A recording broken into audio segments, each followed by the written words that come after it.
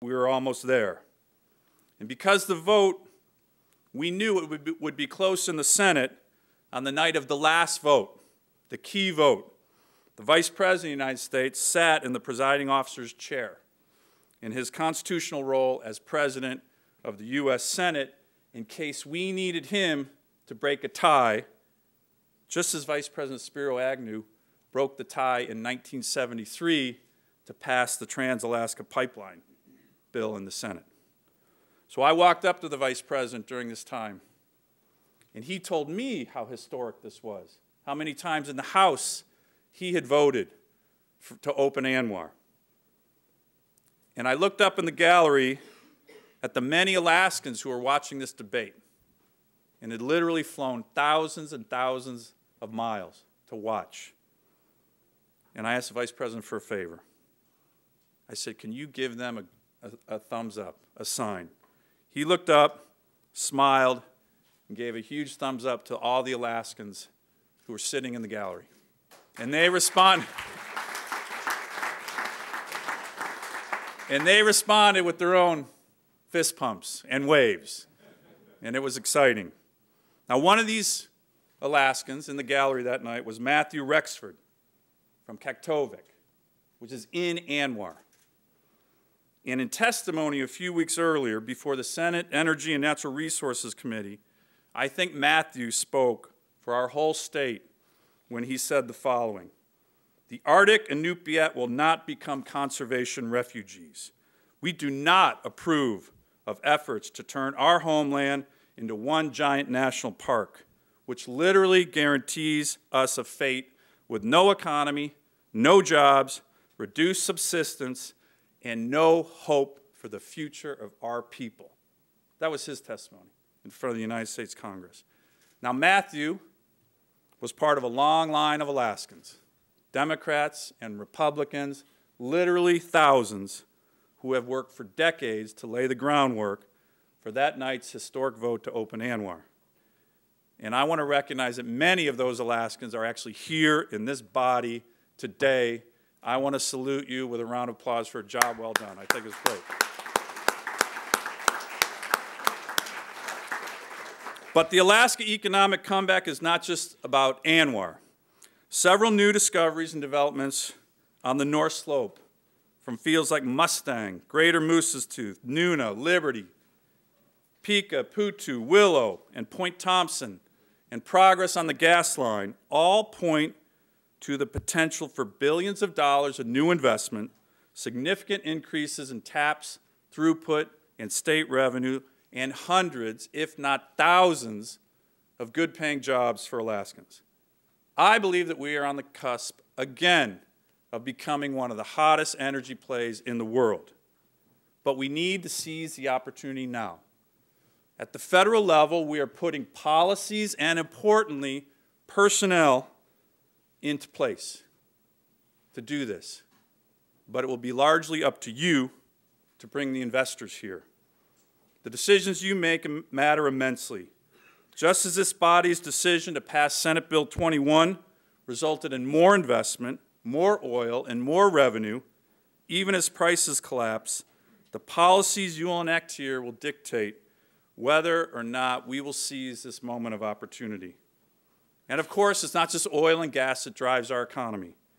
Our state has the most sustainable, abundant fisheries of any place on the planet, supporting tens of thousands of jobs in our state. As the chairman of the state subcommittee in charge of our nation's fisheries, I'm working to make sure that Alaska remains the superpower of seafood by increasing market opportunities for our world-class products, streamlining federal regulations that offer and encumber family businesses, family-owned vessels, as well as the activities of our sport and subsistence fishermen. Third, we want to live in healthy communities with clean air and clean water. A strong economy is worth nothing if it destroys our environment. We are all committed to protecting our state's environment and preserving its natural beauty. To that end, this legislature has enacted some of the most rigorous environmental standards of any place in the world. But we don't always have control of what washes up on our shores. Every year, millions of tons of waste enter the ocean, mostly through Asia. This pollution, most of it plastics, ends up on our shores or breaks down into tiny pieces that can enter the marine food chain and harm fish and wildlife. And Alaska bears the brunt of this crisis because of our extensive shorelines and our unique reliance on oceans and rivers. Last year, I authored legislation with Democratic Senator Sheldon Whitehouse to tackle this crisis, called the Save Our Seas Act. The bill boosts the federal government's domestic and international response to ocean waste and empowers NOAA to declare severe marine debris emergencies and authorizes additional fundings to states like Alaska for cleanup and response efforts. It also directs the State Department to undertake negotiations with other countries to address this challenge internationally. Our bill passed the Senate already, and we're working to ensure it passes the House.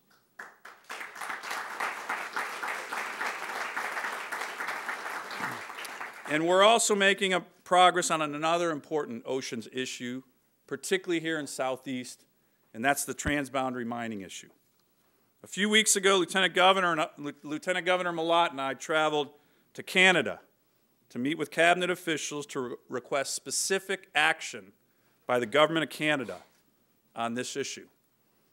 Now, I must admit we were a bit of an odd couple, a Tlingit Democratic lieutenant governor and a white Republican U.S. senator.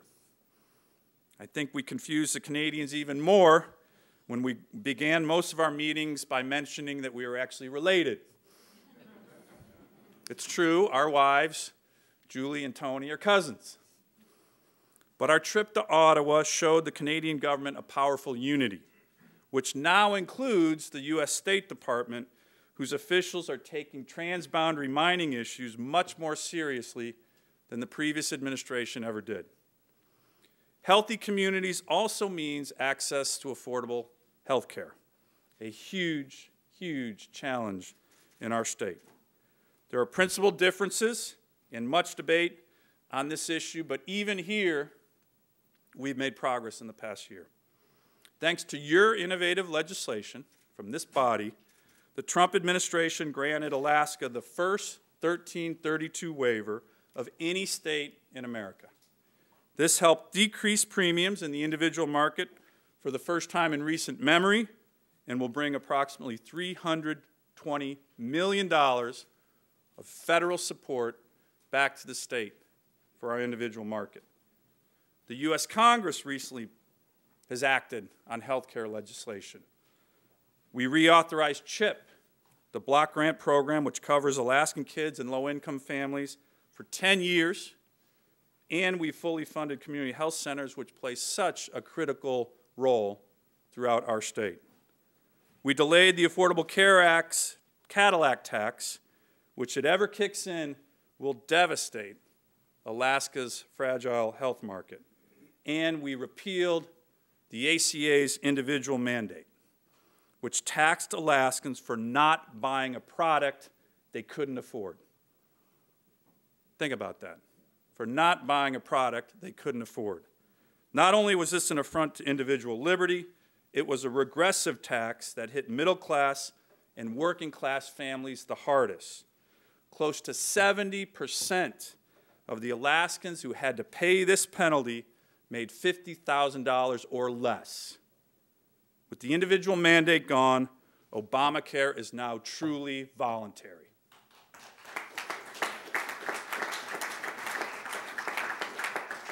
Now, I recognize that health care costs are strangling most Alaskans, and the state's share of Medicaid costs are impacting a growing portion of the state's budget. I took note when Senator Peter Micciche said during a recent hearing that we are close to being swallowed by the costs of health care. I know that all of you in the legislature are working hard on this issue, on ways to bring down costs and keep them under control, and so are we. We came close last year to making the federal formula for Alaska's Medicaid match much more equitable, which would have saved the state hundreds of millions of dollars. And you have my commitment to continue to work with all of you on these vital issues. Fourth, we want to be safe in our homes, villages, neighborhoods, and schools. And I think we obviously have a lot of work to do in this area. I hear from Alaskans over and over again about cars stolen, about houses broken into, shootings on our streets. In certain communities, it's something that resembles almost mayhem. We have to do everything we can to protect our citizens. This also means making sure our kids are safe in their schools. The horrific high school shooting in Florida has scarred the conscience of our nation and catalyzed an important national discussion on school safety. Regardless of where we stand on these issues, young Americans across the country who are speaking out, some of whom are friends and families of the victims, deserve to be listened to. I will carefully evaluate proposals on the federal level. However, as Alaskans, we understand how important our Second Amendment rights are. We use firearms not only for self-defense, but as a tool to feed our families. And in many ways, we are unique from almost every other state in the nation on this issue. We also have to get to the root cause of the crime wave sweeping many Alaskan communities. The opioid epidemic and gangs related to the drug trade are certainly fueling this. As some of you know, I've been very focused on all aspects of the opioid crisis. 2 years ago, we hosted a wellness summit at the Mat-Su College, where hundreds of Alaskans gathered to listen and learn and exchange ideas from each other and gain inspiration. It wasn't just a talk fest. For those who were there, a lot of action-oriented ideas involving federal legislation and funding came out of that and became a reality. We are building that. We are building on that. The recent 2-year federal budget deal dedicates $6 billion to addressing the opioid crisis for states. And I'm working on an update to the Comprehensive Addiction and Recovery Act, the CARA Act of 2016, with some of my Senate colleagues. But more needs to be done, and I know Alaskans have ideas. So we are planning another wellness summit this summer. This time not just focused on our addiction epidemic, but on combating the crime wave that is victimizing so many Alaskans. Stay tuned. We will need your help. We will need your input for good ideas that we can act on. Now, being safe also means combating sexual assault and domestic violence, which many of us in this chamber have been working on together for years. The Choose Respect initiative was one of the most comprehensive statewide initiatives in the country that set out to tackle this very difficult issue. I brought many ideas from Choose Respect to the U.S. Senate, including a bill called the Power Act, which recently passed the Senate and would provide increased legal services to survivors of domestic assault, domestic violence, and sexual assault. There's so much more to do. Just like addiction, the scars from these crimes can pass down through the generations. We've known for a long time that Alaska has a big problem in this area. What happened this year is that in the rest of the country, from Hollywood to Washington, D.C., to the New York media establishment, the rest of the country woke up to the fact that they, too, have a problem, a big problem. I commend the brave women who have come forward with their stories, including in Alaska. They are changing Alaska and the world